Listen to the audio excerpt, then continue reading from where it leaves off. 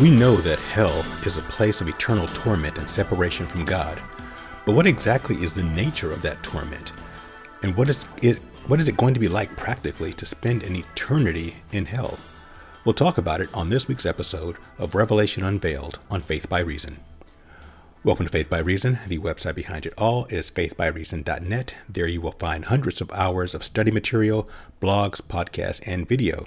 And we are continuing our study of the book of Revelation. We are nearing the end point, wrapping things up. We are wrapping up our brief series on hell with this episode, and then we will talk about heaven, the New Jerusalem, and then that'll be it. We'll wrap things up and we'll be done with Revelation.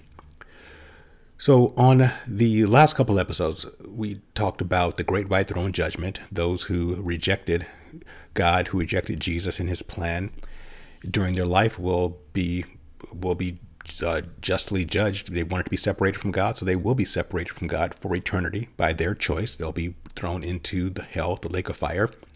In the last episode, we talked about what hell is and what it isn't, factually. In this episode, we're going to wrap things up by just looking at things practically. What will it be like in hell? What will we be experiencing? And I don't think it's going to be what it is popularly depicted as. And just to be candid, I've said this before, I've said it during the last two episodes, that again, being frank, being candid, I have a problem with the concept of hell. It's bothered me. It's always bothered me. I've been a Christian most of my life. I understand Christian doctrine. I accept Christian doctrine, but be that as it may, the concept of hell, I have a tough time with it. A tough time with the idea of people who do not choose God to spend eternity on fire, burning. It's honestly, it seems cruel and unusual. It seems unjust. And we know God is just, so he would not give an unjust punishment. So something's got to give. Either hell is just punishment, being on fire forever, or I just don't understand what it means. Maybe the fault is mine and I don't understand how it's just, because we know God can't be unjust. That's unacceptable. So what is hell? How is it just for people to be in this lake that burns with fire and brimstone forever? And I gave the example before about, suffering a burn, nothing severe, but I like to cook. Cooking is my hobby. And as such, you're going to get burned once in a while. I've had a situation not too long ago where I grabbed a skillet that I had taken out of the oven.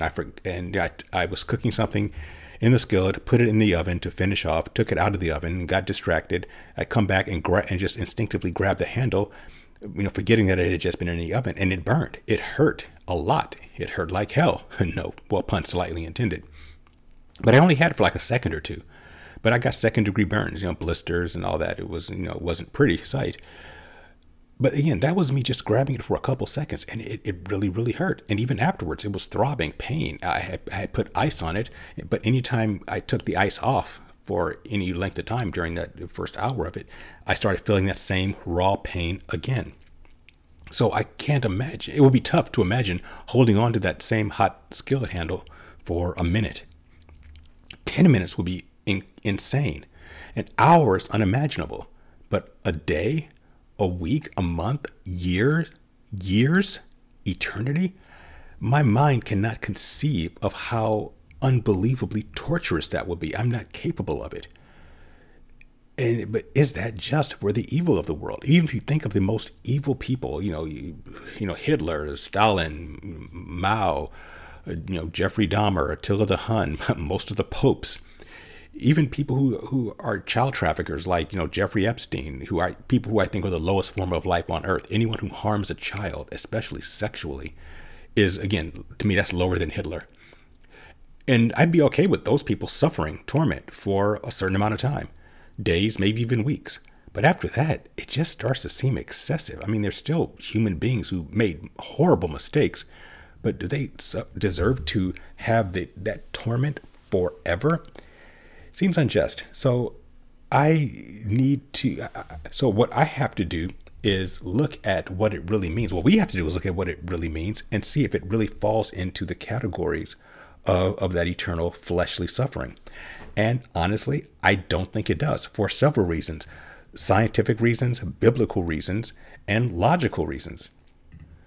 Let's look at the logic/science of it first.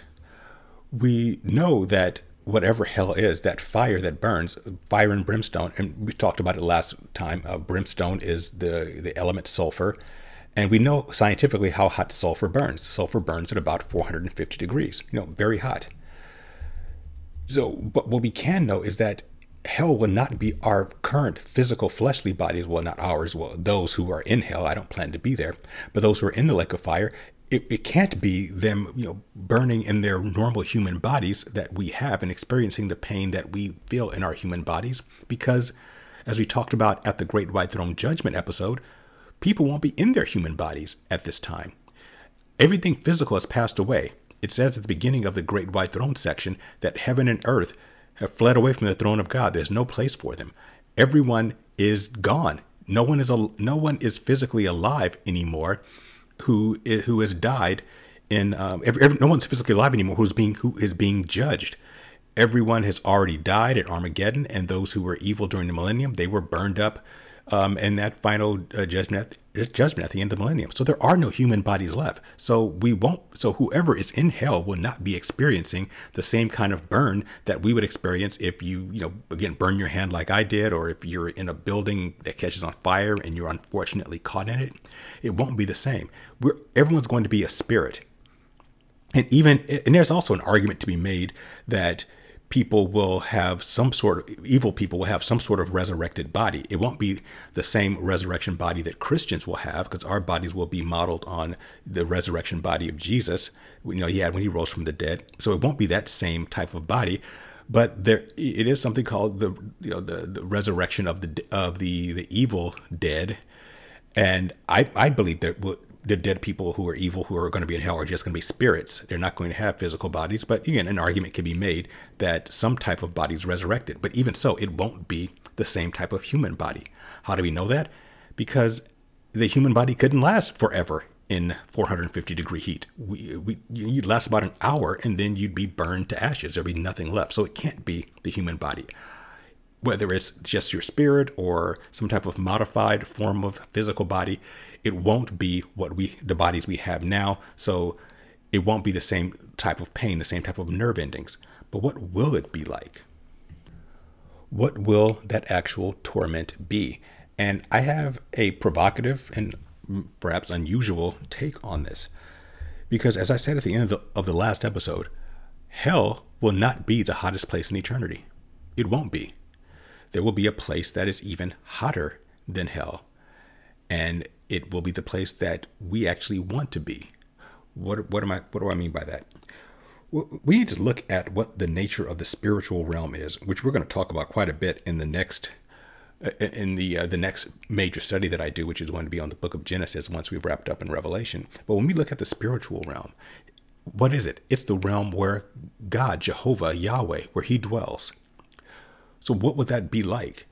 Well, we know God's nature spiritually, but there's also passages in the Bible that talk about his nature in a quote unquote physical sense. And what we know about God from the book of John, John's epistles, it says that God is light and there is no darkness in him at all. I'll have that verse on the screen.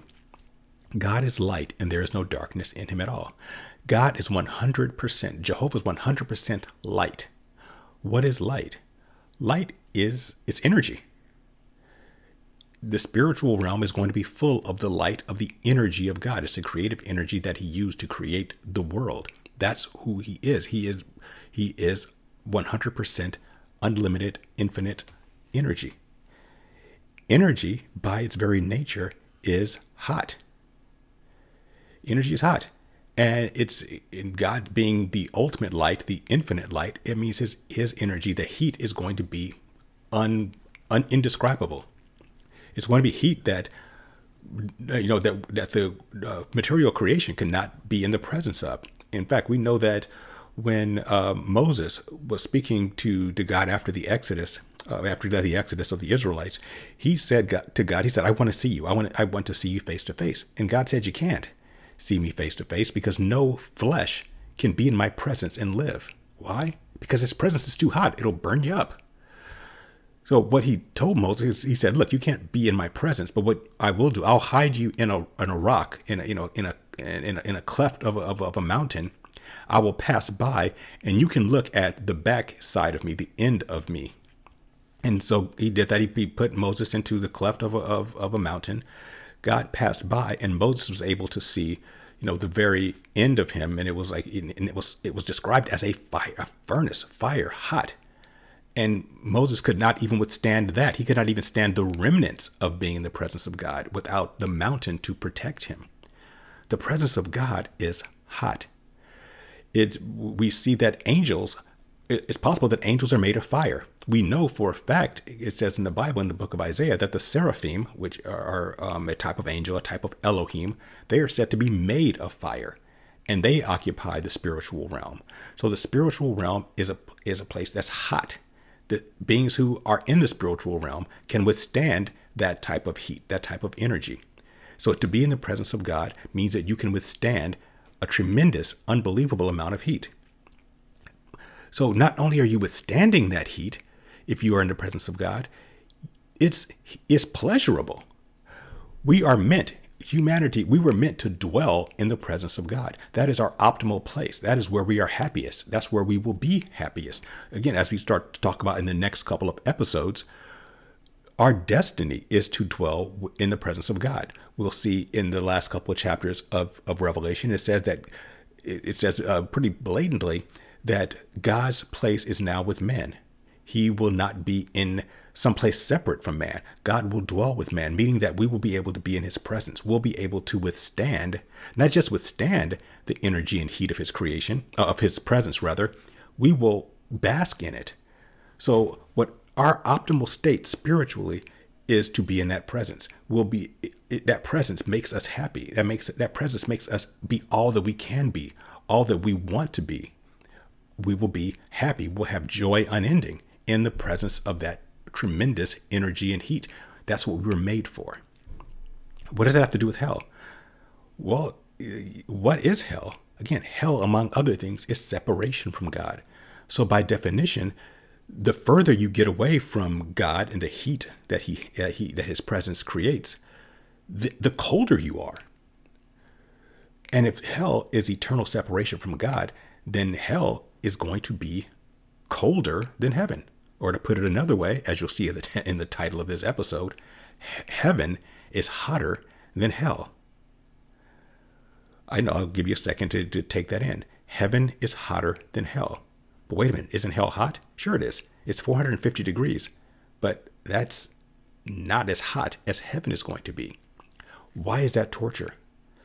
And why would it be hot at all? If there's separation from God, why would there be any heat in hell? Well, because the spiritual realm is consciousness. Our spirits are consciousness. The real you is not the flesh body you're in. The real you is your thoughts, your memories, your personality. The real you is spirit.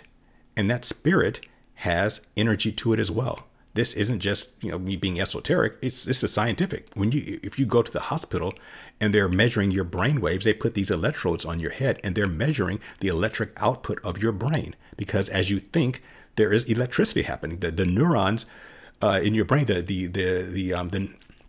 your brain cells, your neurons, they process your thoughts physically through energy. Electricity is going on in your brain right now. Every thought you have is a spark that's going between the neurons in your brain, the dendrites and axons. That's energy, and that's your thoughts. So your thoughts are energy. All thoughts are energy. Even the thoughts of the evil people who will be in hell is still energy because they're eternal. Your spirit doesn't go away.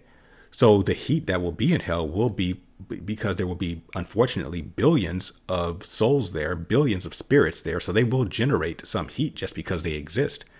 But it will be far, far less than the heat that's in the presence of God.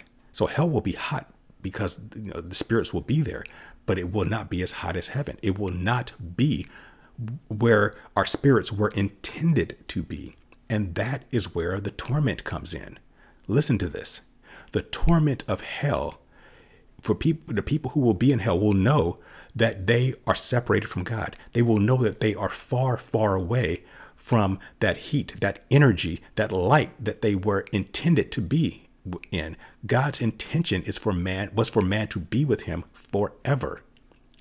The torment of hell is spending eternity being less than what you were intended to be. Let me say that again.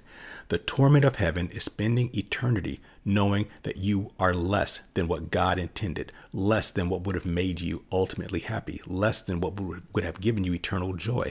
And that will be torment. Not only is it torment, it's justified torment. Why? Because everyone who is in hell is there for one reason and one reason only, because they rejected God's invitation to be with him forever. They made a decision in their head, in their minds, in their hearts that they wanted to be separated from God. So it's only just that they would get what they want. What they got is eternity away from God. And they're going to realize that in this place that is cold and dark forever. And they're there because of their choice. Their torment is knowing that their choices led them away from the eternal joy that they could have had. That is just punishment. And as far as the levels of punishment, I would say that the more evil you are, the further from God you are, the colder you will be. So again, the Hitlers, the Jeffrey Dahmers, the Jeffrey Epsteins, the Attila the Huns, they're going to be much further from God in hell than, say, a person who was a nice enough human being, but just was an atheist. They'll be closer. They'll be a little bit warmer, I guess, than the evil people. But the truly, truly horrible evil people will be even further. So that is their torment, being separated from God. I know that's provocative. I know it flies in the face of what we've been taught as Christians for most of our lives. But when you think about it, it actually makes way more sense. And this isn't just something that, I created, that I pulled out of my rear. You can Google this. You Google heaven hotter than hell. You'll see some articles where certain scientists look at it from the biblical standpoint that, again, fire and brimstone, fire and sulfur is 450 degrees. There's a passage in Isaiah that says that heaven is actually the temperature of the reflection off the moon, which is about 1,000 degrees. So you can use that argument there. But I think that heaven's going to be even much hotter than 1,000 degrees. But in any case, look it up. Look it up for yourself. It's provocative. I think it's interesting, but I think it's far more just than this idea of being tortured with fire, the way we would be tortured with fire as human beings forever. Because again, no one in hell will have a physical human body. It'll be spirit. And I think that this is a much more just depiction of what hell is, and it actually makes sense, and it makes God just, and it makes the torment of the people who choose to be away from God, it makes that just as well. And there are areas in literature that actually speak to this, whether intentionally or not. You look at the Divine Comedy by Dante, the Italian poet, and the first part of the Divine Comedy is called the Inferno, Dante's Inferno.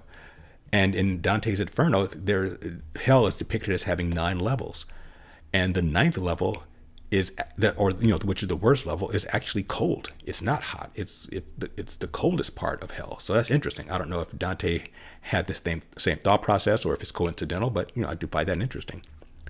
Another very interesting literary depiction of hell is in the book by C.S. Lewis called The Great Divorce, where with the big picture story is that there are some people in hell who get a chance to, it's more like a purgatory thing, but there's no such thing as purgatory. But, I think I'll give C.S. Lewis his creative license, where basically some people who were in hell are able to come to the outskirts of heaven briefly to speak to the 2 people who they knew on earth who are now in heaven, and to try to convince them to go from hell to heaven. And again, that's not biblically accurate. Once you're in hell, that's final judgment. You can't get back. You can't get to heaven after you're in hell. But what's interesting about the story of The Great Divorce is how C.S. Lewis depicts hell. And he depicts hell, again, not as hot. He depicts hell as cold and gloomy and rainy and dark. So very interesting. So I recommend reading The Great Divorce just for entertainment purposes. It's a very interesting book.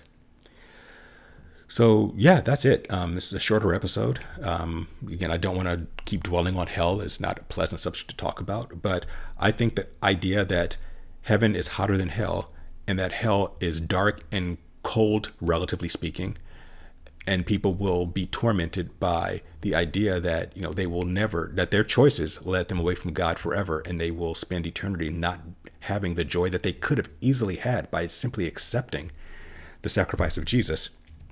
I think that's just, and I think that is a more accurate, in my opinion, depiction of hell. But if you disagree, tell me.